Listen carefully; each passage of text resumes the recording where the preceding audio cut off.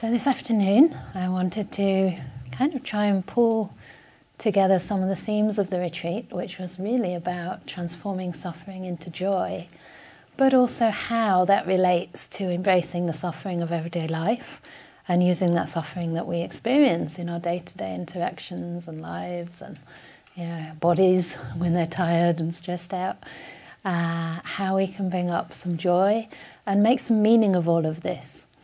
So there is this gap between retreat time and everyday life that's sometimes not really explained very well. Perhaps we get a bit lost in that place because you can be in a really quiet context with people around that are causing very little disturbance for you, even if you think they are. Wait till you go home to your families or wherever you're going, standing in a queue for the bus or the train. So we need to know how to make that transition a little bit smooth and how we can practice when we're not in the seated posture. And as I suggested yesterday, part of that is learning to use our attention skillfully and wisely, and not only focusing on the things that are difficult, but also seeing another side to things. And of course, seeing how we can respond to that suffering skillfully. So instead of reacting and trying to push it away, or perhaps wallowing in it and forgetting that, perhaps our response is influenced by our current mood and it isn't as heavy as it seems. The burden will feel better after a good night's sleep. So instead we learn to relate to it skillfully with an attitude of opening our hearts to the suffering of life. And instead of talking more about the theory, I wanted to talk about a couple of really inspiring examples of people who've clearly been through a lot, probably a lot more than we ever have, and hopefully will ever have to go through, and what they have to say about this. And the first person is actually the Venerable Thich Nhat Hanh, who passed away about a year ago. About a year ago, isn't it? I think I was with one of his disciples at the time, or soon after his passing, and I know it was an enormous loss, but also an inspiration for people who were close to him to bring his teachings forward, to carry on, integrating and applying and spreading those teachings. And the amazing thing about Venerable Thich Nhat Hanh is that he was actually a Vietnamese refugee and a peace activist. So he went through the most incredible suffering, seeing the massacre of his people, even having, I think, one of his own monasteries kind of decimated at one time. They developed this place in the beautiful mountains. There were monks and nuns practicing, and they had to basically leave and start from scratch, sometimes with very little food, no resources at all. And one of his ways of responding to this was to understand the importance of loving community and to try to develop that community wherever he went. But I read a little thing about him, and one of the quotes he said about suffering in his life, which might be surprising, because sometimes we imagine that people who've been through that just never want to have to face it again. But he was actually expressing a kind of gratitude to the suffering that has helped him develop himself so far on the path. So he said, each of us need suffering to grow up, to become compassionate, wise, and happy. Happiness can only be recognized against the background of suffering. If we hadn't suffered from war or feeling unsafe, we wouldn't know the importance and the beauty of peace. He's talking about himself here, I think. So he's saying, if I hadn't been hungry, I wouldn't know the happiness of having something to eat. And that's real hunger, not just, I'm a bit peckish right now. And then the bit that really struck me, because I guess he didn't have his own kids, but he obviously had lots of disciples. He said, I wouldn't want to send my children to a place where there's no suffering, because they wouldn't have the opportunity to learn compassion. Isn't that amazing? Because obviously we don't want our children to suffer. I mean, for any mothers in this room or anyone who cares for another, sometimes we want to take that suffering away, but are we too premature with that? Because we can't protect people from suffering their whole life. And, when we do have parents who kind of overprotect us, just as the Buddha's parents did, there tends to be a reaction and a rebellion against that at some point, because it just doesn't feel true to life. So I found that really beautiful, and in a way it reminded me of the Deva realms, because the Deva realms, the so-called celestial realms, may be equivalent to the Christian idea of heaven, are said to be places where beings go who've been very pure-hearted, very generous, very giving in this life, and they go to these realms that are full of happiness.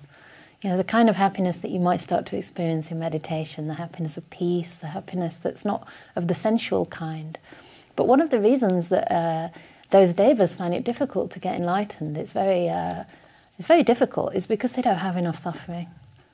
And in a sense, that means they can't really appreciate the happiness that they have. If it's always the same, if it's constant, then it becomes the norm. And there's been all kinds of studies done on people, for example, people who've lost limbs. And for about 6 months, they really struggle to find meaning again in their life and to cope with the trauma and the loss. There's a kind of grieving process that goes on. But after a while, they come up to the same level of happiness that they had before. So we normalize whatever it is that we experience, and we can even make meaning from that. Even one of my friend's sisters, who's not Buddhist at all, but it's a nice story because she went through a terrible loss. She lost her sister to suicide. I think her sister had symptoms of schizophrenia, and at one point she attacked her grandma and was put in prison for that when she was having, a schizophrenic episode. And in prison she actually ended up committing suicide, which was totally tragic. And her sister was beside herself with grief. But now she's developed her own kind of charity, which works with people outdoors, and particularly people with mental health. And she's developed all these beautiful programs, to get them into nature and to kind of include counselling, but also that kind of, I think there's something nowadays called eco-counselling, isn't there? Someone came to visit me in Oxford who was studying that, and it's very beautiful to get them back in touch with nature and that sense of belonging that we all so desperately need, the sense that we don't have to be perfect to be loved. We might have mental health illnesses. Mental illnesses? It's difficult to call them disorders because it's natural that the mind sometimes gets sick, right? It's the brain and not the mind. So we need to really remove the stigma around that, and it's far more difficult when we're in denial. We don't want to accept that we might need medication from time to time. It's not a personal failing at all. So she has transformed her life into something really meaningful, and as a result of her sister's death, which she would have never wished for, and I'm sure she'd do anything to bring her back, yet she's helping so many people that may not otherwise have been helped. And I think it's very different when someone helps you who understands what you're going through, or who has personally experienced the results of something like a mental illness, in her family. It's very, very different. There's a different way of being informed as to how to support. And another example of that is from the Buddha's time. It was one of the enlightened nuns, but she wasn't always enlightened. She was quite a well-to-do young woman growing up in India, and I think her parents kept her quite protected, so she had maidens and servants and all these attendants and cooks and the works, as I think still happens in sort of wealthy parts of India and Asia, probably also in the UK. And so they obviously wanted to get her married to somebody of a similar standing, class-wise or caste-wise, which is still very common in India today. And unfortunately, she was a bit rebellious, and she ended up absconding with one of the male servants, and they ran off to start a life together. And unfortunately, I think she'd had a child already, and she was pregnant with a second child. And the first time that she'd given birth, she couldn't make it to her parents' home. So she gave birth kind of on the road. And this time, with the second pregnancy, she said to her husband, "I want to get to my parents' home. Please find some, shelter for us on the road." So he went out to collect straw and twigs and whatever they needed, grass, to make a little temporary shelter halfway. But unfortunately, he just never came back. And later, she continued her journey and found him dead there from a snake bite on the road. So understandably, she went a little bit mad with grief, but continued on anyway because, she was soon to give birth and needed to get home even more. But then on the way, there was this huge river that she had to cross, and she didn't know how to do it, carrying the small child, and then, you know, with I think she'd given birth by now to the little one, so she had a tiny baby as well. And she had to cross this huge river. So what she did was took the first child across, the toddler, whilst leaving, or was it the other way around? I think she took the baby across first and left the baby on the far side of the river, and the toddler was waiting on the other. And then when she was on the far side, she started going back to get the toddler. And the toddler started kind of waving, and she thought, what's happening? And then she realised that a big vulture had come to get the baby and taken it away. So she started going back to the toddler, and she was waving, that's right, to get the vulture out of the way, to try and shoo the vulture off. And the toddler thought she was asking him or her to come across the river. So the toddler started to wade through the river and drowned as well. So by now she's lost both children and a husband. And then on the horizon she saw that there'd been a big storm and that her parents' house had gone up in smoke. And basically she lost the whole family in a day. And she went completely mad with grief. You know, as you can probably imagine, what would you know? You'd be completely lost. You know, everything that was dear to you was completely gone. And the story goes that she was wandering around the next city she came to, I think it was Savatthi, where the Buddha happened to be, completely naked, completely out of her mind. And some people started to see her. I think she approached where the Buddha lived, and they threw a cloth over her and said, you know, wear this cloth, sister, come. And the Buddha said, come, my child, sit down. And he gave her a teaching, and he treated her with respect. And as a result of that, she actually practiced. And one day she was washing her feet and saw this water coming down the hill, and she just noticed at that moment the impermanence of the water, you know, that whenever a stream flows, it's never the same water. The water that just came has now disappeared, and the next one is new water particles. And then she went back to her little hut and sat down on the bed, put out the lamp. In those days there were little oil lamps. And as soon as the lamp went out, so she experienced full liberation. So all the defilements, all the suffering went out as well at that time. Which is wonderful, which is almost remarkable, almost unbelievable. But it didn't end there, because what happened next was that she went on to become a great teacher. And there were stories throughout the suttas that talk about all these nuns that were kind of practicing on their own for years and maybe going to different teachers but never really getting very far. So does that sound familiar to anyone with their practice? You know, we struggle, we sometimes make progress, then we kind of, you know, fall aside for a while. So this was happening to them as well. But then when they'd meet Patachara, her name was, which literally meant rag robe wearer, the one that has the cloth, that's been given the cloth, because the Buddha gave her the robe to cover her body. When they met her, suddenly they all started getting really fast results. And she had apparently up to 500 people who were fully enlightened under her, so female disciples, many of whom had lost children, lost family members themselves. And I think, you know, again, perhaps something to do with her power as a teacher was the fact she'd suffered so much. And especially in the sense that she could help those who'd been through similar. Because when you know that somebody understands, and when you can see that that person has transformed the suffering into joy, into freedom, into a greater perspective on life, it's incredibly inspiring and gives us hope. Gives us so much more hope than any theory could. And I actually have a very beautifully carved wooden statue of Patachara at our monastery. We should have an opening day just for you to meet this statue, because it doesn't feel like a statue, it feels like Patachara. It's just one of the most incredibly serene and beautiful, peaceful faces, demeanours in the form of a statue that I've ever seen. It's just beautiful. And there's a sense of absolute peace, absolute equanimity, and made all the more potent and powerful by what she'd been through, you know, where she'd come from, if you like, the lowest place you could possibly be. So these are some examples that may seem distant, but one more example I'd like to share is from a nun called Ajahn, and she was one of the first, she was the first nun to go to Perth. She was Australian. She passed away a couple of years ago now with cerebral degeneration. In fact, it was whole body muscular atrophy, but it affected her brain and all her functions basically by the end, so she couldn't speak or eat for herself.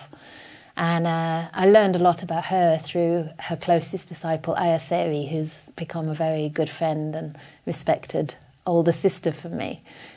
She's Malaysian, and she basically left the monastery with her teacher, with Ajahn Vayama, when she started to get sick, and spent the last 11 years of Ajahn Vayama's life looking after her one-to-one as a nun, sacrificing her retreat time, sacrificing any freedom in the usual sense of the word, just to tend to her teacher as she went through this sickness, chronic disease. And she was just writing a story up on Facebook recently. There's a whole sort of series of them, little tiny stories, but with a really beautiful point. And in this story, she was saying, Ajahn Vayama, the nun who was the senior most bhikkhuni in Perth, was always so compassionate and caring to all the support workers. Even though she could barely speak, she'd always inquire as to how their children were and how, their friends were, and she got to know all of them so well. And she'd really start to take joy in the tiny things in life. For example, if somebody brought a dog to the monastery, she'd, be so tender and her face would light up with this little fluffy dog. Or if somebody took her to pay respects to the Buddha statue, her face again would just light up, and she'd sort of hold the statue high on her head and just have this amazing sense of peace. And apparently, even in the last week of her life, the physiotherapists were asking her, like, how do you feel on the scale of 1 to 10? And she said, about a 6. This is like in the last week of somebody's life who basically has barely any functions left. I went to visit her in about 2015. She only passed away 2 years ago, so this is well before the end of her life. And at that time, you had to book an appointment and you had to wait for, it usually took several weeks before you could get to see her, because Ayaseri, her other non-attendant, would have to get her up out of the bed into a special chair and then into this kind of very complicated sort of wheelchair type thing. And it would really involve a lot to lift her and to move her, and she wouldn't be able to stay in that position for long, so you had to be dead on time, And even then, she could barely speak. It was just a little bit of grunting that didn't sound like words, but Ayaseri could understand everything. It was like she could just translate whatever she was trying to convey. And my respect went through the roof, really, for both of them. And sometimes I say to Ayaseri, it's so inspiring that you sacrifice so much. And she said it wasn't a sacrifice. It served me too. I was able to be with my teacher for 12 years at her side. And now she's got her own little place in Perth, just a little hermitage, a bit like the one I have in Oxford. But she lives alone. She has people coming to offer food every day. And she is so contented and happy just to have a place, And it's just a normal, very simple life. I mean, quite a busy life at times, serving her community, the people that looked after them all those years. But just that gratitude for little, and that contentment with simplicity is incredibly inspiring, considering, how much sacrifice I think she did make. So some inspiring examples for you, but even otherwise in our lives, I would like to talk a bit about how we cultivate positive states of mind faced with, for example, difficult people and people that cause maybe distress or anger or resentment to arise, because one of the biggest blockages to our happiness and freedom is resentment. It's kind of when the anger gets dug in, but not transformed. It just becomes kind of pushed down and becomes almost like concealed under a layer of concrete or something. And it's kind of bubbling away, And one person triggers you and paf, a big explosion. This is what happens with resentment, isn't it? When we push our emotions underground.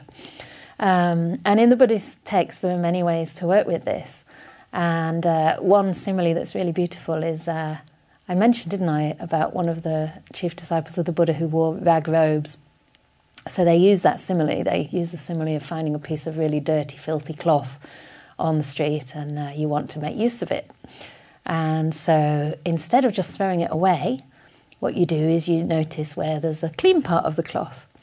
And it says in this sutta that you put your foot on the dirty part and then you pull off the clean part with the other foot, and you make use of that. So you take that piece home, you wash it and dye it and basically stitch it together with other bits of cloth to make a robe.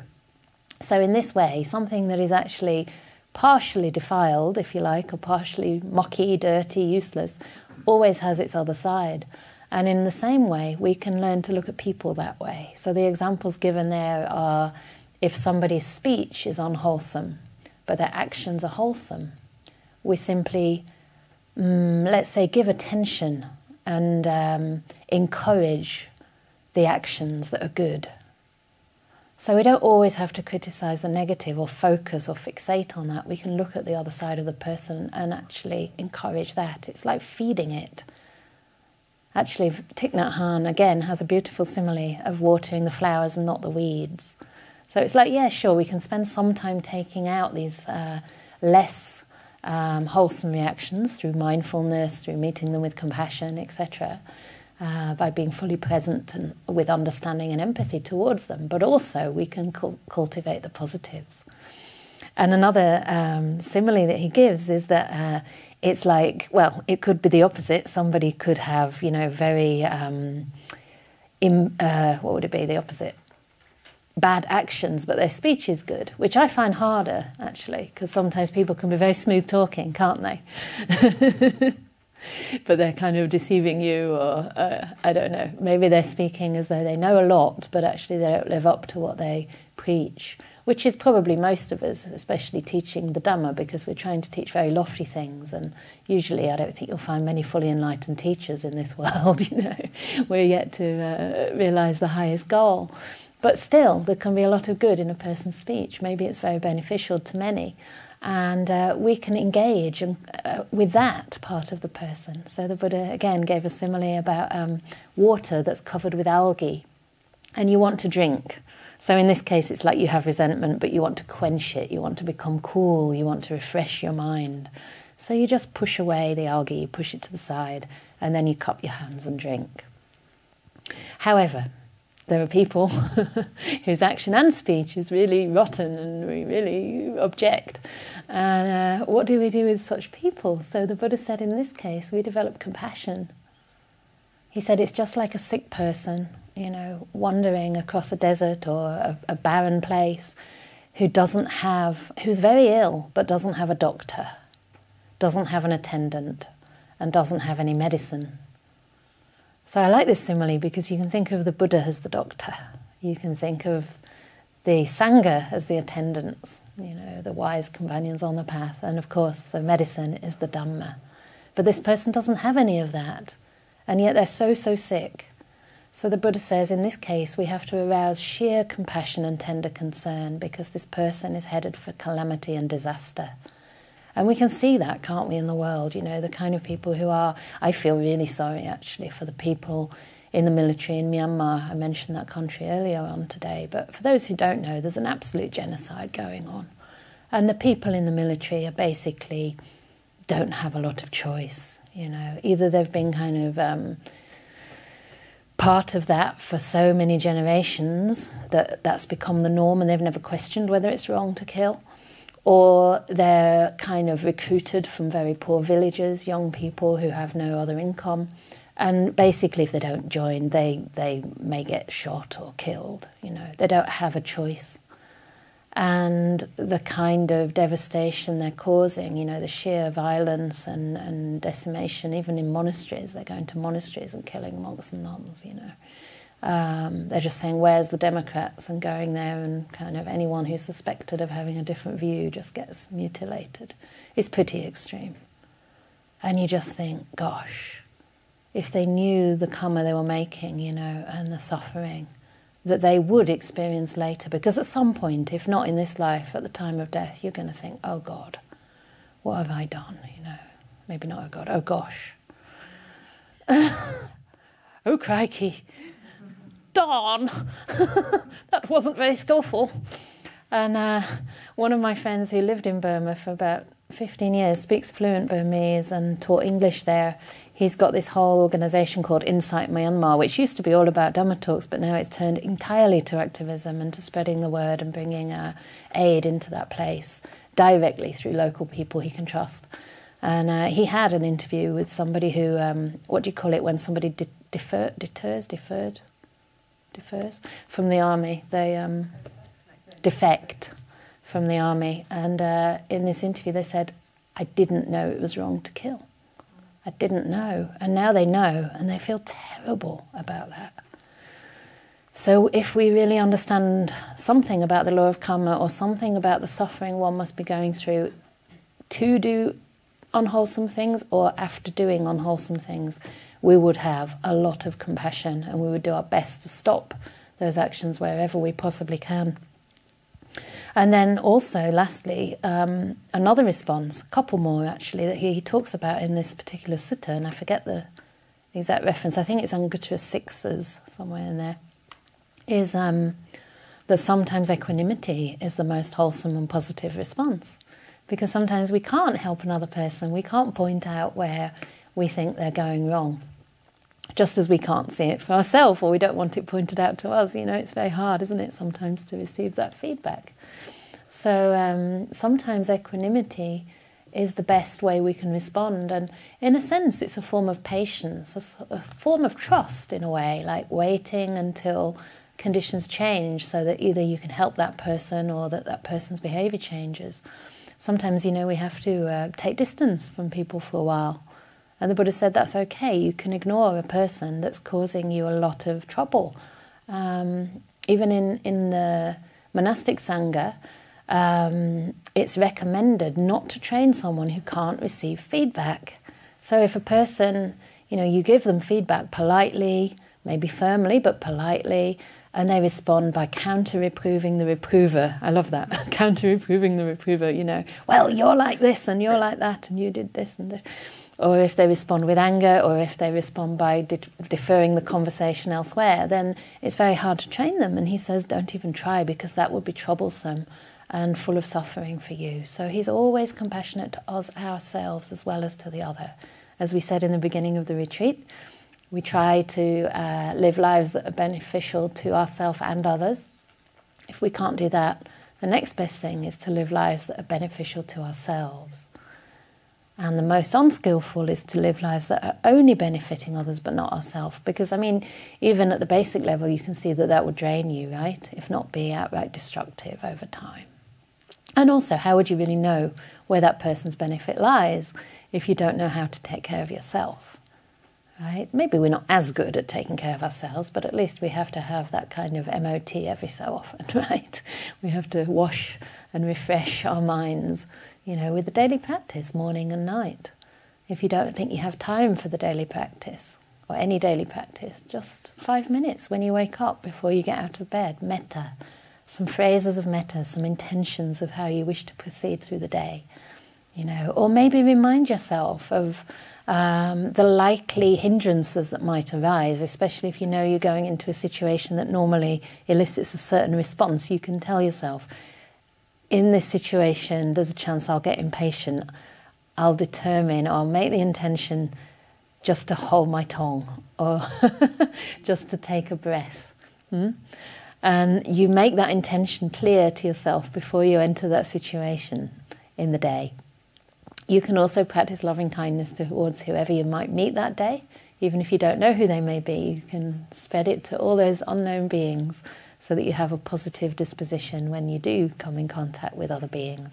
Reminding yourself, you know, of our common humanity, that we all suffer, yet we all wish for happiness, desire our own happiness too. Sometimes we just don't know how that comes about. And also the importance of wise friendship, which is really, really key to developing on this path. I just got an application form for someone else who wants to come and stay at the monastery, which is wonderful. And they said the reason they wanted to come is because they need to be around practitioners. They need to be around people who are devoting their lives to practice. And they said the best way they can refer to those people is as kin. I thought that was so lovely. And this person has a happy marriage, kids, career, everything. But they want to be with kin. That means people on the path, people who understand that person's most deeply held values and that person's deepest wish for freedom and support to practice the path. So the Buddha again said that the essence or the most important thing in the holy life is wise friendship. That's the most key thing to our success. It's the whole of the spiritual path. And he said, because you can be expected to practice the Eightfold Path if you have wise friends. And I've noticed in my practice life, of course, I can practice anyway, so I think, right? But what about if you're going off the path? I mean, who's going to let you know? Who can you go to check? It's so important, isn't it? If we start to get into a negative mood or start to kind of get overwhelmed by something. I actually managed to get in touch with Ajahn Brahm just now, so that was really nice because I was feeling a bit overwhelmed by the project ahead of me and all the work and maintenance and renovation that has to be done on this property. Now we've got the survey results, 95 pages long, and lots of things to kind of polish up. And also the estate agents telling us that if we try to renegotiate the price, basically they'll pass the property to someone else who's disappointed not to have the chance. So, you know, basically we're being sort of threatened not to do that. So yes, we'll have quite some maintenance work. And he reminded me of this, well, first of all, his voice is so calming and kind. So that already puts me... Sorry, that's not a calming, kind voice. That's creepy. But anyway, in this case, it was natural. So it was very calming and very kind and very practical. But he reminded me of this simile of the hand. When your hand is here, you can't see anything else. This means you've lost your perspective. This is all you can see, you know, right now. But if you hold your hand here, you can see your hand, but you can see the whole room as well. You can see everything else. Okay, there's some maintenance. There's also a website and a... Well, anyway, that isn't what he meant. There's also space around it. So, and lovely people here in this room, you know. And space in the room, you know. Even in the crowded street, there's space. So we can change our perspective from time to time and stop ourselves getting sucked in. But that's really the essence of any spiritual path. We need these wise friends, we need our teachers who we can go to and say, oh, right now I'm feeling small. I don't always feel like the big teacher helping everyone else, you know, sometimes I want support. And it's so important we can have that. Because there are a few kind of dead ends on this path, there are a few kind of pitfalls, you know, we discussed some of those. One of them is this kind of grandiose sense of self, spiritual ego so-called, or spiritual bypass when it's extreme. Dead ends, like kind of getting into some sort of peaceful but drowsy state and just stopping there. You're not really bright, you're not really using the meditation for the right reason. It can also be a kind of dulling out. And sometimes even the slightest kind of deviation from the path, it's like you start, here's the path, and you're on the path for a bit, then you go slightly to the side, but you end up going like this. And the further you go, the further you get from the goal, the two ends end up somewhere totally different. Or it can just end part way. And I think this is the most common experience, that people have some sort of initial stage of brightness in the mind or a sense of bliss, and they're like, that's it, that must be enlightenment. You know, there's many books been written all about people's instant enlightenment, and to me they're just stages of temporary fluking a bit of samadhi, kind of by chance. And yeah, sure, it has a powerful effect, because if it's really samadhi, it will. But it's not the full picture, and this is not to bring anyone down, but it's to say there's more. You know, don't stop there, because you're stopping short of the full benefit. So we keep going on the path, and we can start from any place. You know, we start from where we are. We can always develop more generosity, more virtue. We can rejoice in the goodness of our lives. We can practice metta. We can serve in the Dhamma, in the community, and other charities that mean a lot to you. You can still join Sheffield Insight as well.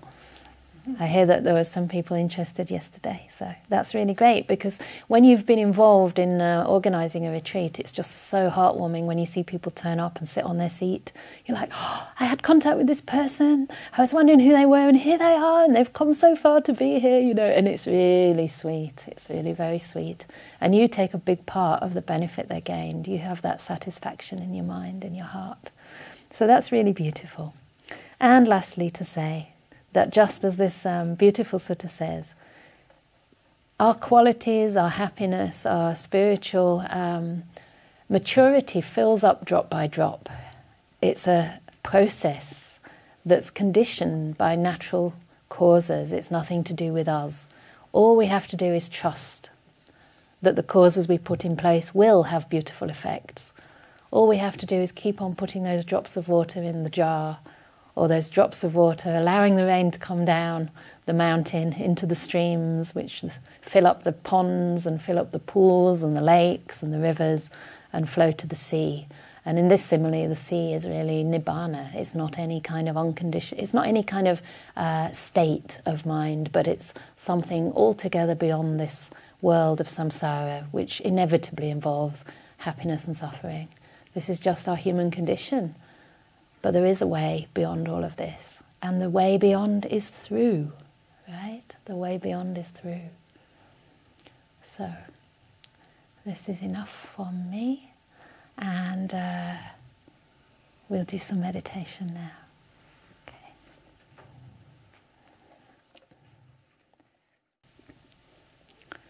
So I've spoken a lot and given a lot of guided meditation, and we're having a fully guided metta meditation at the end. So I think it would be nice to just sit quietly for half an hour. Yeah? So I'll just sit quietly together, and you can practice whatever meditation feels right for you right now. So check with your mind, first of all, whether it's restless or quiet or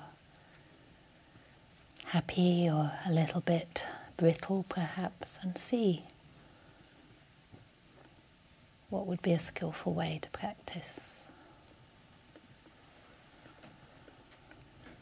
Maybe just letting things be. Enjoying the atmosphere, the spiritual friendship. And always starting with just landing gently, like a feather lands on pine needles on the ground, landing gently in your body and mind. So I'll be quiet and let you practice for half an hour, and I'll ring the bell to end.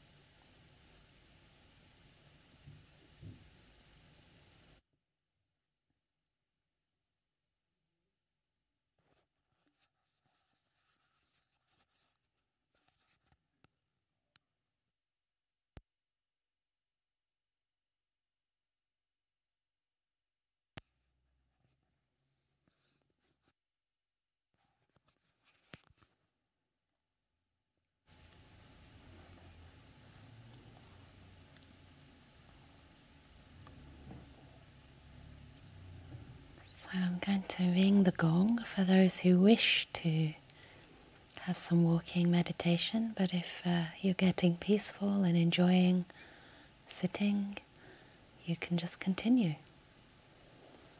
Otherwise we'll have some walking, and I guess we'll ring the bell at 3:10 so that we can all be back in here. So it gives you a 5-minute break before the Q&A, whether you want to stay here or do some walking.